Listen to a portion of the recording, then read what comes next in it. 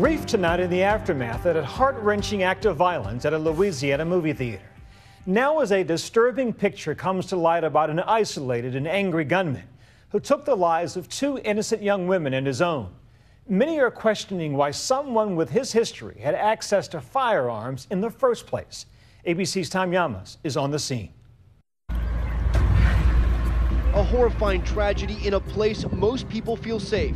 I saw him standing. He was wearing a hat, a big jacket, and I could just see his, hand going in a semicircle and the lights coming. A night at the movies turning deadly. You hear the first shot, and at first your initial reaction is that it's not a gun because it would never be a gun.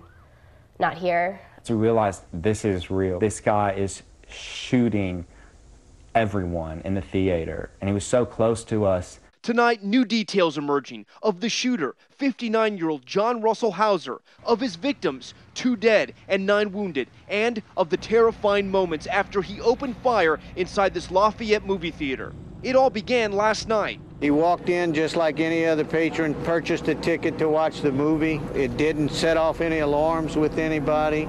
Hauser attending the 7:10 screening of the movie Trainwreck, sitting alone at the back of the theater.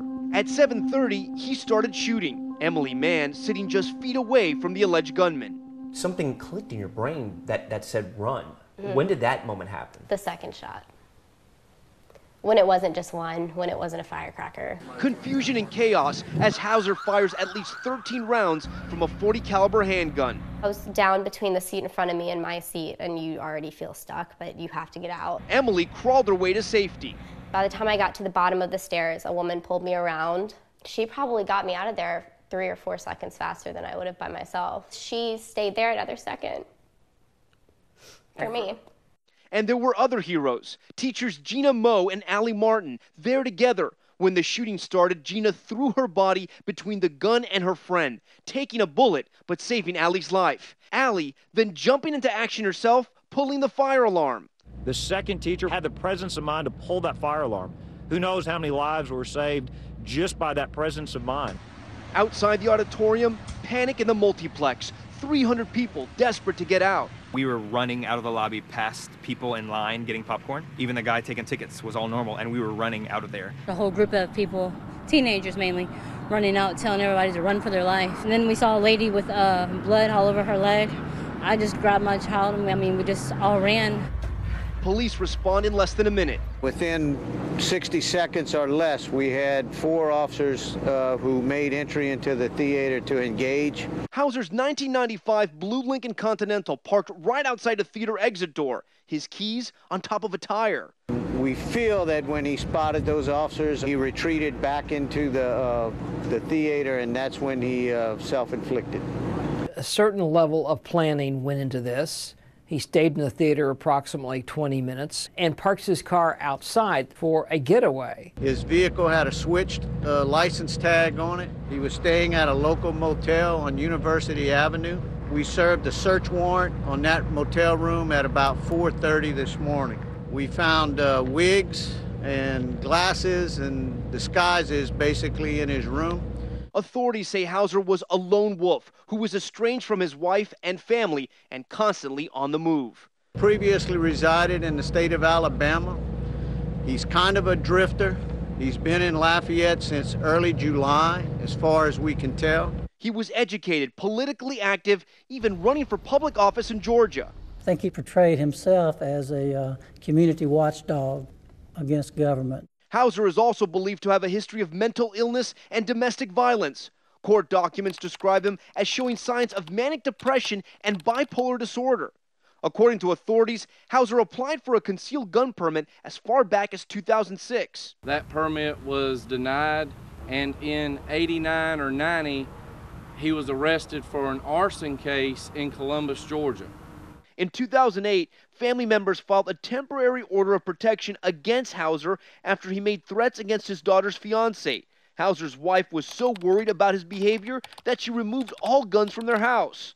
He's mad at the world. He blames the world, perhaps, for his plight in life. But perhaps the biggest red flag of the violence to come was his active presence online. Hauser apparently posting dozens of messages on anti-government neo-Nazi forums. citing Hitler as being the most successful that ever lived. He also chillingly writes, "You must realize the power of the lone wolf is the power that comes forth in all situations. Look within yourselves." Well, lone wolves are people who are not formally affiliated with organized groups, who usually carry out attacks without affiliating with other people. This is just the latest in a string of mass killings. Defined when there are 4 or more victims.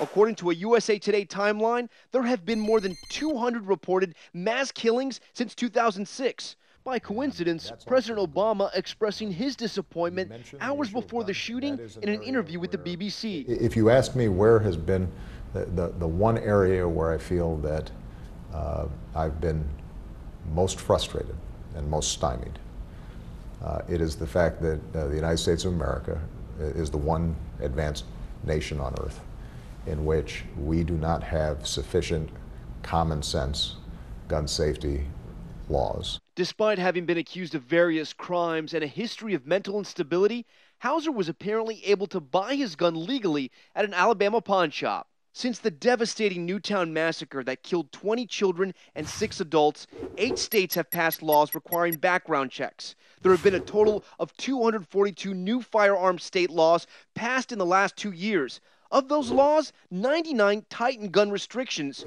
but 88 of the laws actually expand the rights of gun owners. Louisiana ranks 5th for the weakest gun laws in the country.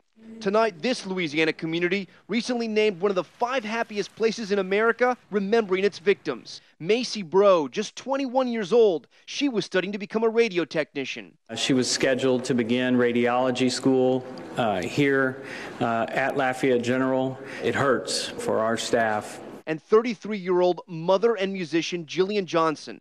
Her husband posting, "She was the love of my life, and I will miss her always." Of the 9 injured, tonight 5 still remain in the hospital. For Nightline, I'm Tom Llamas in Lafayette, Louisiana. Our thanks to Tom Llamas. ABC News will, of course, continue to cover this story.